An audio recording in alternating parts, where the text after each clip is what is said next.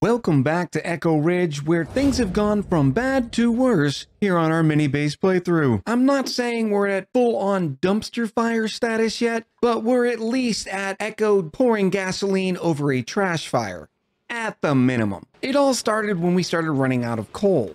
Not a big deal, we knew we were eventually going to run out of coal because we were using more power through the coal generators than the amount of coal that the Sage Hatch could produce. And the reason why that's happening is because this thermo aqua tuner has been running on average about 98% per cycle. But we needed to get the base to cool down. We need the mealwoods to come back to life, which they slowly are. Even our original Dreco ranch is coming back online. I just needed to keep providing cooling, and I knew once it was stable, after the thermo aqua tuner did its job, we'd be using less power, but still patience does not become me. And I was like, well, let me just put in a temporary petroleum generator. No big deal. It'll be fine.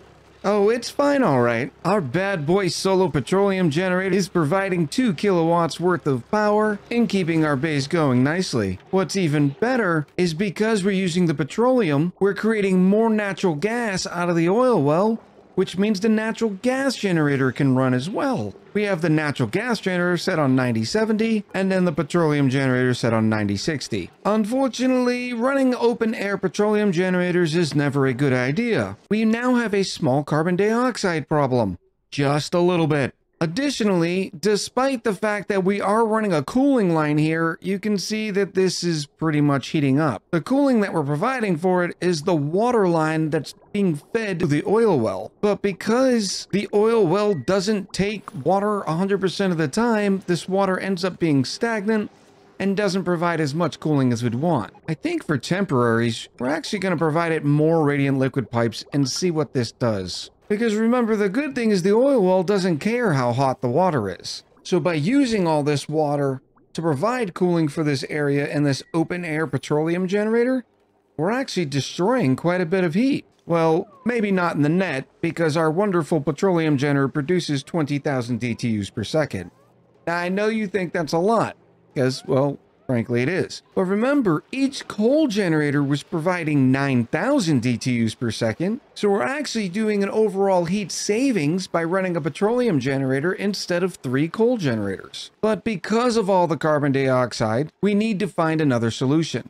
Now, we have a couple of options. Our petroleum generator produces 500 grams per second of carbon dioxide. Now, this isn't too big of a deal considering we have a carbon skimmer that can eat 300 grams per second. Well, when it's running 100% of the time. Notice that our petroleum generator is not running 100% of the time. In fact, its life cycle average is only 52%, which means this carbon skimmer could keep up with it. Unfortunately, the way we have it tied into our water lines, the carbon skimmer can only run when this metal refinery is using polluted water. And it only runs once its output is gone. So at the minimum, I think we need to move the carbon skimmer. But it did get me thinking that maybe we need a mini industrial sauna. And when I mean mini, I mean sort of very small, like perhaps this area here. It would be a small dirty brick with a bunch of carbon dioxide in it, separated by just a little bit of metal tiles and some water, and that way we could have some steam turbines strapped to the top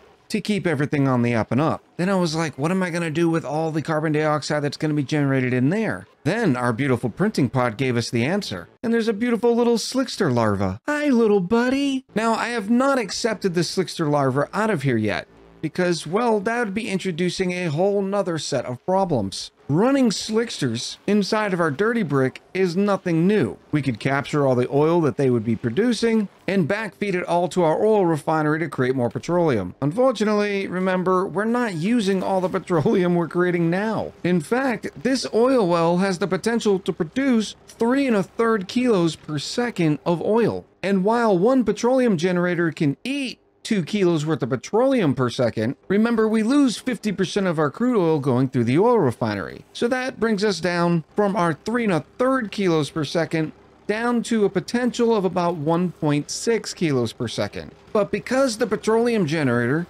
is only running about half the time, we only need about half the petroleum, or about 1 kilo per second. Now, if we did start running slicksters, we could throw a second petroleum generator in there, and that would pretty much solve power for this entire colony. But do I really have enough room to throw in a tiny dirty brick in this colony? Not to mention running slicksters behind it? I don't know, but we're gonna find out. Now, I'm still in the search for our mysterious 8th dupe. Unfortunately, I don't want to touch this slickster larvae yet, because I don't know if I can keep it alive.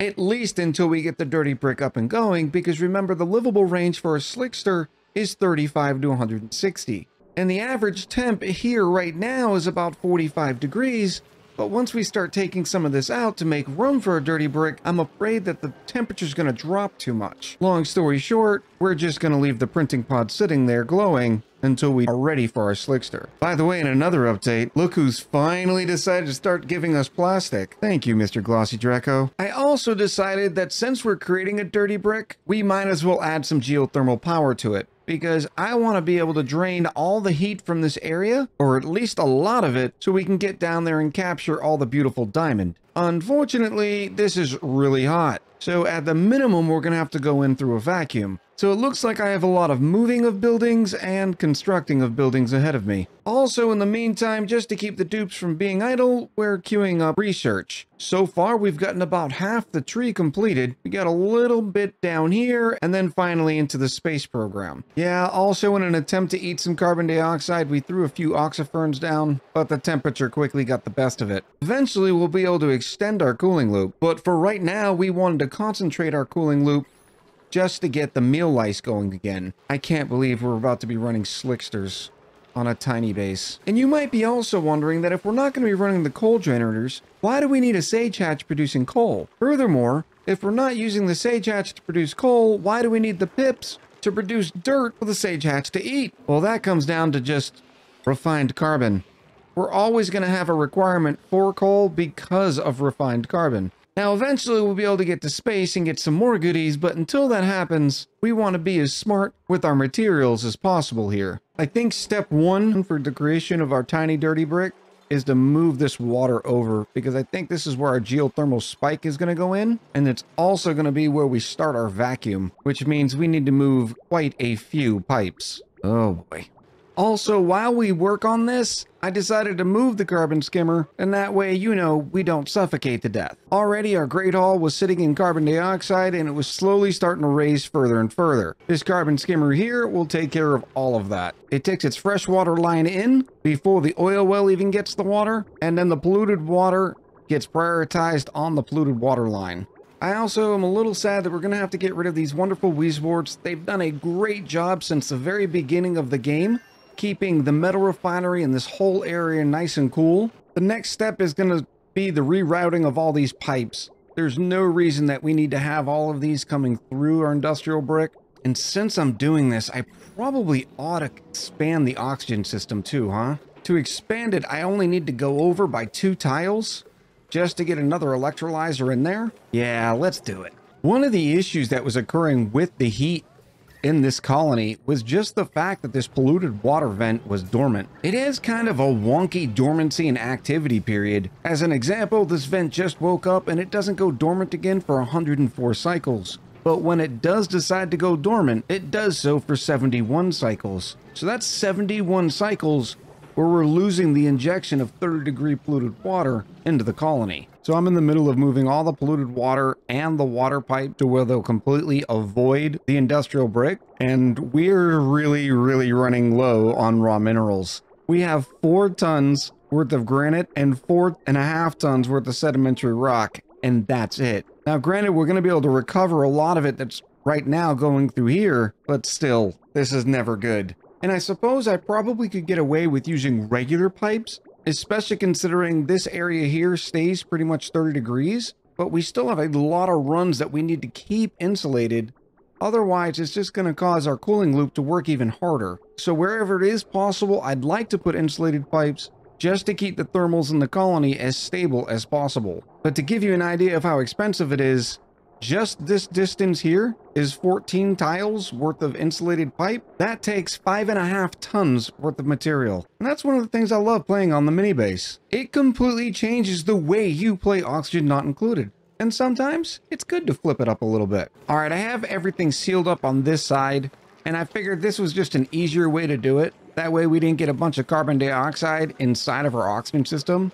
Now we're just going to be able to open it up, make the changes we want to change, dig out all of these tiles, sweep everything up, add another electrolyzer, and we'll be good. I suppose while we're here, we're going to add another gas pump. This might create oxalite in the future. I'm not 100% sure. But then for all the efforts I made, I realized I'm still going to get a bunch of carbon dioxide because we're full on carbon dioxide on this side as well. We'll go ahead and turn off the hydrogen flow to the hydrogen generator because just like I mentioned in the last episode, any sort of repair costs, for instance, in this case, 80 kilos worth of gold amalgam, are just gone forever. One thing you can do to prevent that is instead of repairing it, just deconstruct it when it's broken and create it again. But sometimes before you can deconstruct it, the dupes are going to get there before you are. While I'm in here doing the pipes, there's something else I wanted to update you on. These two composts are pretty much staying 100% full. Remember, a compost can take in 100 grams of material per second.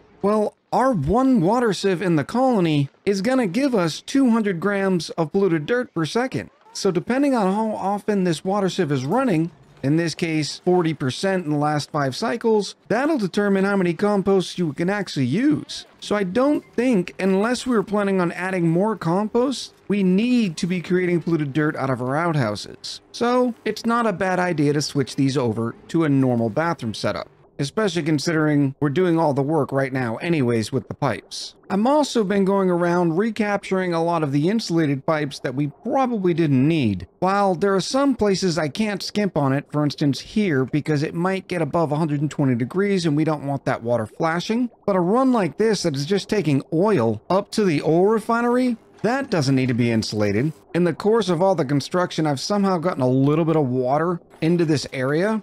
I think it's because the water sat inside the oil well for so long because the liquid reservoir is not calling for petroleum right now, so that when they finally do release the pressure from the oil well, it also releases steam. The only way to combat that is just to use more petroleum, so that way the water doesn't sit in the oil well for longer than it needs to. But until I get all that situated and we have our dirty brick up, I've just put a quick liquid filter here. It takes all the water and dumps it right over into this pool and sends all the crude oil into the oil refinery. Easy peasy. I suppose while I'm messing around with the pipes, I probably should go ahead and finish the oxygen system. Yeah, I think we're finally done and fixed with our upgraded oxygen system. The piping is a little wonky. We added one oxygen pipe. Right now it's just being combined with the primary oxygen line. No big deal. Eventually, we may separate this off into some oxalite or just another run that we need, maybe to the suits, but for right now, it works fine. The hydrogen front is where it's a little bit different than your standard system. All this hydrogen just gets eaten by this hydrogen generator. It's not controlled by a battery right now. I'm gonna add a battery in a little while and probably put it on something really aggressive like a 90-80, because first and foremost, we want all the hydrogen to be used. We don't want it to back up in the system. But because it took me so long to get everything set up, we have an excess of hydrogen, so right now we're just going to let it go nuts. I've also made a design change for the geothermal portion of this dirty brick. I was trimming up some abyssalite and I noticed this seems to be a perfect spot. All we would need to do is add a couple of steel metal tiles there, a door here, and then some more metal tiles here. We could then have this being controlled by automation and everything else. And whenever this room needed some heat, the small geothermal stake would be more than happy to. Especially considering, well, it's directly connected to diamond. In fact, I suppose when we dig these two tiles up, we're gonna have diamond. So we could make these tiles out of diamond window tiles instead. The problem is, I'm not wanting to do this the patient and correct way, which would be to vacuum all this out, dig this out, then put everything in. I mean, that seems like a lot of work. And we're only gonna be in there for a minute, right? Surely, how hot could it get in that amount of time, huh? Just to make sure we'll have everything swept up and ready. Okay, I tell you what. We're gonna try to do this the right way, but chances are the dupes aren't gonna let us. I'm just gonna put a little bit of crude oil right here. If it holds, it holds. If it doesn't, we'll do it the Echo way. Well, there's our liquid lock. 340 grams of beautiful purified crude oil. I'm pretty sure if a dupe sneezes while they're sitting on this tile, it would blow that liquid lock But hey, we gave it our best shot. I just realized it's going to be really bad if we go ahead and grab some of this diamond and then the dupe runs past this. Hopefully there's enough crude oil in here to absorb the heat for the fraction of a second that a duplicate's sitting in here. Or maybe we just won't take anything out until we get everything built. That seems to be a much better idea. Layer 1 has been dug up. We're still in a vacuum. The liquid lock is still holding. Now for layer 2. Layer 2 has been dug. Now we just gotta dig out a little bit of diamond just for a second, just to see how it goes. I suppose we have to give our digger some super duper hard digging now. And poor Carol's been forgotten about. They're already up to 3 skill points and we haven't done anything with them yet. Carol likes digging, ranching, and suit sustainability. I figure we'll start with a little bit of ranching. Let them do that, but their primary job I think is going to be in construction because it'll be good to have somebody in the colony that can do demolition. We now have access to diamond. Thank you, Jason Stewart. Oh, I suppose it'd help if we'd research window tiles, huh? Please, crude oil liquid lock. Hold while I get all the necessary research. Oh, we were only 1 away. Look at us. Oh, look at this. Research is complete. That would have been good to do before we started this project. Now, before we finish off this layer, I made sure to put a signal switch in here, sending out a red signal. That way the door was shut. So that way when we finish this, all the materials should be sitting on top of the window tiles and not falling down on the mechanized airlock. Ooh, I suppose I need power. And as soon as that tile is done, we're going to go ahead and pause and open up that door because we're not set up right now to deal with these 1000 degree window tiles. But we're going to have to eat some of that heat anyways, so I suppose it's time to get rid of our wonderful liquid lock. You were such a good liquid lock, Mr. 340 grams of crude oil. Just a little warm. It'll separate after a little bit. Oh yeah, it's just a little toasty. We'll eventually be able to eat that heat in a little while. Maybe after some time. Come on, it's just 2 diamond window tiles. How many dupes are gonna be scalded? I think we're also gonna try to help the issue by throwing in some temperature shift plates and then deconstructing them just to absorb a little bit of that heat. The answer is Kudwadi's gonna get scalded. And Carol and Eric, come on. This was only 2 diamond window tiles worth of heat? I suppose there's a bunch of hot debris here too. Oh yeah, look at us. We're already down to like 95 degrees. And 500. We're doing great. Doing great, guys. I know what we're gonna do. This could only end positively. We're just gonna throw some nice fresh water down there, and we'll throw enough of it to where we're not gonna create a bunch of steam in our colony. We're not gonna do that. Oh, Jason's looked like he's hurting. Jason, you need to go lay down. Go lay down, Jason. Here we go. Just a little bit of water. It's a little warm. And look, guys, we've made steam. Huh? Man makes fire, dupes make steam. Everything is not doing great. But the more water we can dump in here, the quicker it should drop in temperature, right? So maybe I should have kept the liquid lock for a little bit longer. Just a little bit. It'll be fine. The window tiles are already down to 140 degrees. I mean, this is the first time Kudwadi's ever experienced rain. At least that's a good positive. All right, the worst of it's over. The diamond window tiles are now only 95 degrees. So we're gonna cancel all the sweeping here and we'll let this finish cooling down on its own. Now we can get working on the rest of our tiny dirty brick. First things first is I gotta bring this down a little bit. If we want to be able to put a steam turbine up here, we're gonna need to be able to have insulated tiles here, a bunch of water here, and then some metal tiles here. So I'm gonna put a little metal tile here just as a reminder of where we're going to. And then I think our liquid lock and suits are gonna go right about here. Now I would rather not bleed heat, which means we'd probably want to do a double liquid lock. The disadvantage is double liquid lock takes a lot more space. You know what? We might be able to incorporate the same liquid locks that are gonna protect us from the rocket as we use here. So maybe the liquid lock should be here going this way. I mean, if that's the case, we could even recapture these 3 here. All right, give me another minute. So I suppose one problem of that potential solution is I'd put a double liquid lock here, but I would still have to end up putting a liquid lock here. Otherwise, all this heat is going to come all the way through here, which this is right now where our water pool is. So now I'm starting to think like quadruple liquid lock. Like things are just getting silly around here. Okay, so I'm in a bit of a dilemma. Here's the current plan. We're going to have a grooming station here. We'd have that with a normal tile, which would give us enough room for 2 petroleum generators sitting side by side. We could then have one pump right here, but it's going to have to work off a filter because sometimes it's going to grab polluted water, sometimes it's going to grab crude oil that the slicksters are dropping. But then that leaves us a power transformer that we need for our oxygen system. Now, it would work fine here if it wasn't for these diamond window tiles. I'm pretty sure it would eventually cause this power transformer to overheat. We're also conserving a little bit of space by making room for only one steam turbine. So this is going to be a little weird as well. Holy lot of bridges we're going to have to add in order to get this steam turbine in. I'm sure I won't mess any of them up. I also just realized we'd still even need more room than that because we'd need room for a critter drop-off. Then we need some incubators somewhere. This is getting to be such a thing. Suppose we don't have to have this liquid reservoir. It was just sort of convenient. By the way, it is now just a nice breezy 60 degrees here, so our duplicants can work down here without fear of being scalded to death. Forgot we also needed a kiln in here. All right, we've made a little bit of progress. We now have suits. The suits are required to go into this side of the base, which eventually is also going to have the rocket, but it enabled us to get rid of the suits here because the dupes are already in them. And by sparing ourselves from that run, we're able to recapture a lot of materials. We're also going around and recapturing all the materials from these tiles that lead to nowhere. I'm sure eventually we'll need to build on them, but right now, not that day. And how are we at 0 calories again? Incidentally, we've also ran out of regolith that we were transferring through our debris chiller, so now it's time to open the doors and let more in. And those meteors would be really nice if they drop off like, I don't know, igneous rock. And this way, it's like we're going deep sea fishing with nets.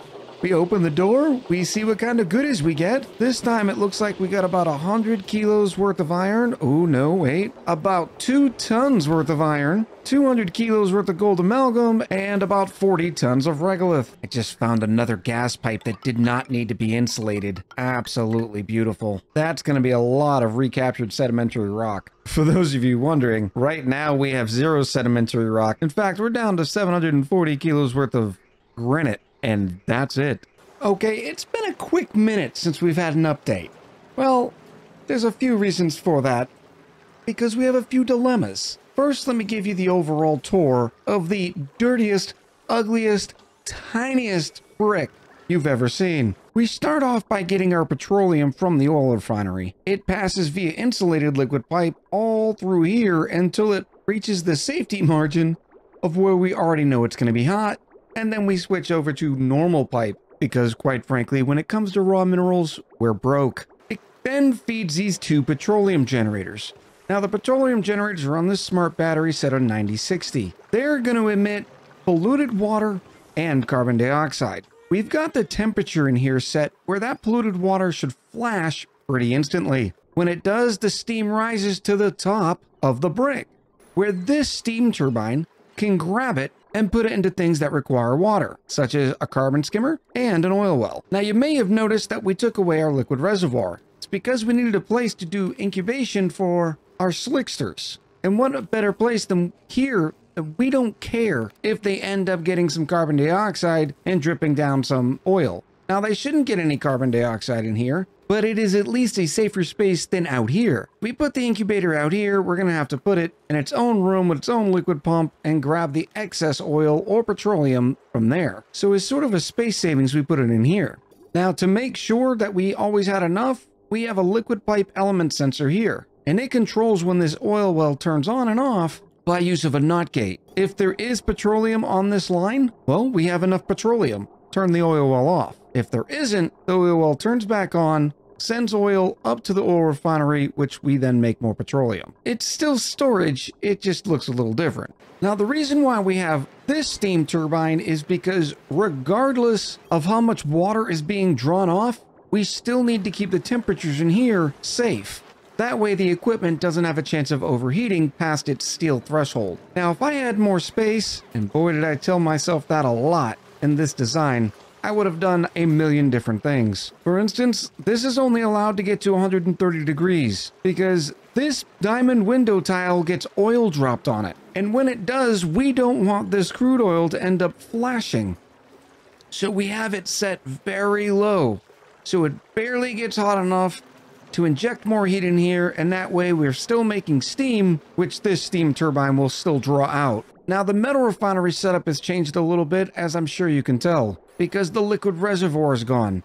Liquid reservoir is gone because, quite frankly, we just don't have much room for these type of niceties. Now, this liquid pump, if we ever does get any polluted water, and the metal refinery both draw water into this liquid reservoir. And as you can see, it stays pretty much chock full. Now, previously we were worried about the metal refinery not taking in enough polluted water and these starting to go empty. Well, now that we have both the natural gas generator giving us polluted water and the steel production is sort of normalized that we can expect pieces of steel every so often, it seems to be enough. I'm not 100% satisfied with this for a couple of reasons. For instance, this steam turbine can only run every so often because this line is all backed up. And this line's backed up because both the carbon skimmer and the oil well just don't need as much water right now. And that's because this thermal aqua tuner doesn't need to run as much. As you can see, this cycle it's ran 0% of the time. And that's because there's no more regolith or anything coming in. Now, obviously we can change that, bring more hot regolith in,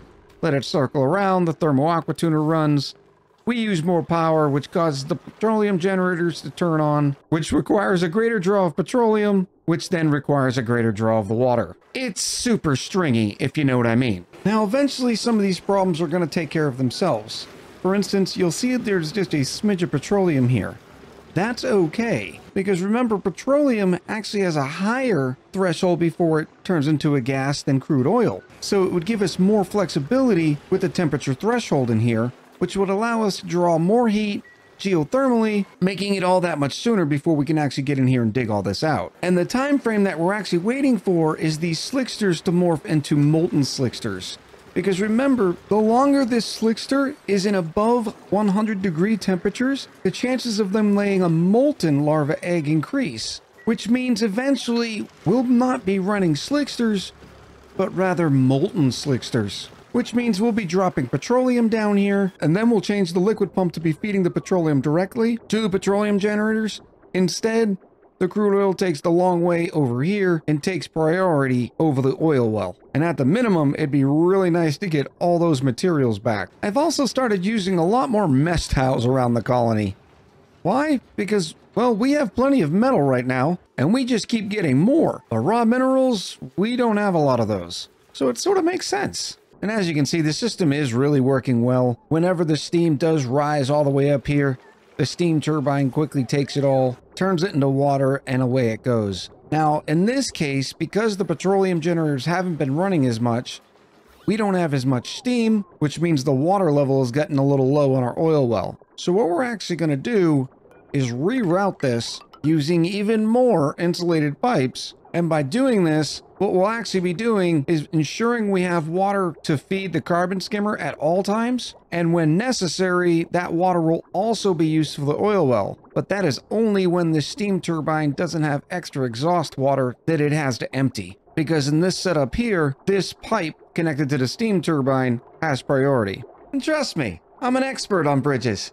Another great side effect of this system is all that polluted water is flashing into steam and leaving us beautiful dirt behind. I'm going to end up measuring how much dirt we're actually producing, but if it's enough, we're probably going to get rid of these pips. By the way, for those of you wondering, after we did our cleanup, we're left with about 5.5 tons of sandstone, 1.5 tons of granite, and almost a ton of sedimentary rock. But there's still plenty more spaces where I can grab more minerals from. For instance, I can remove this insulated tile because it's not doing anything, and I can replace all of these with mesh tiles. Next episode, I think we're going to go ahead and start using our telescope, and we'll be able to install our space scanners to get a little sexier with our regolith dropper. Which means after that, it will be time to go to space. For real this time. I hope you enjoyed this episode, and I hope you're having a great time with this series. Let me know what you think in the comments below. Until next time, I'll talk to you soon.